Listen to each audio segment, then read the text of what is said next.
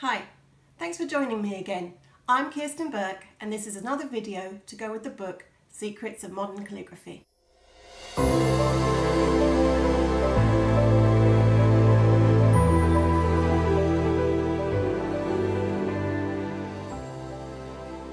In this third video, I'm going to talk about ink flow, as it can be tricky to get right when you first start.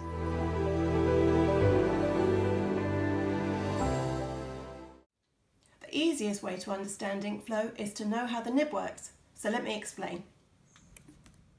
Your pointed nib is made of two pieces of metal which fit together perfectly. These are called tines. If you look closely at the nib, you'll see a small hole called a vent, which holds the ink.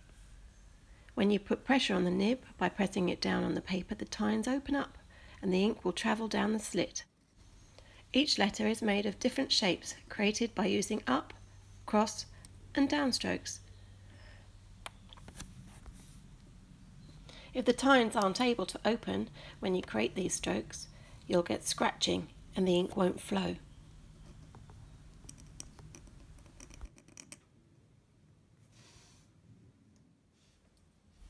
You need the tines to be flat against the paper so that they push on the paper evenly.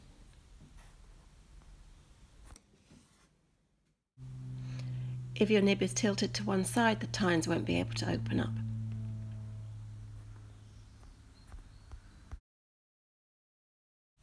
Before dipping in ink, place your nib on the paper and press down on it. You see those tines opening up? That's perfect, just what you want. Look at how you're holding the pen so the tines can open up like that. Left-handed? Right-handed. Now dip your pen into the ink so that vent, the little hole, is submerged. You don't want to submerge the whole nib because you'll get covered in ink doing that. I like to pour some ink into a tea light holder, then I can see how deep I'm dipping. Practice getting your downstrokes flowing. And if you're finding the ink is dripping onto your paper, then drag the nib gently against the side of the pot just after you dip.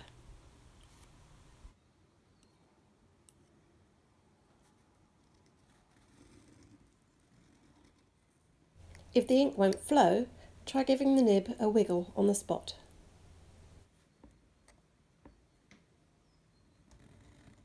If that doesn't work, the ink could have dried up on the nib.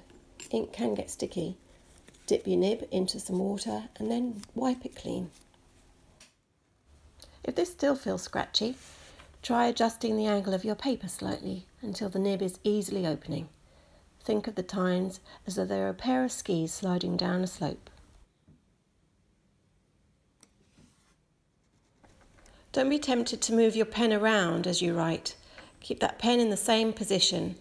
See here how awkward it is as I move the pen to follow the angles of the lettering.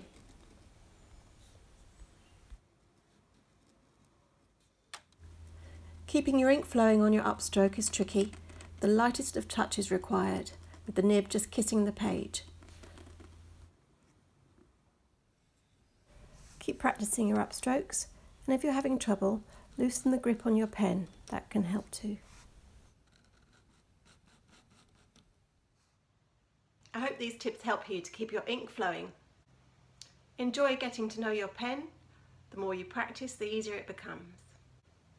In my next video, I'm going to take it a step further and show you how to get really good thick and thin contrast so that your lettering comes alive.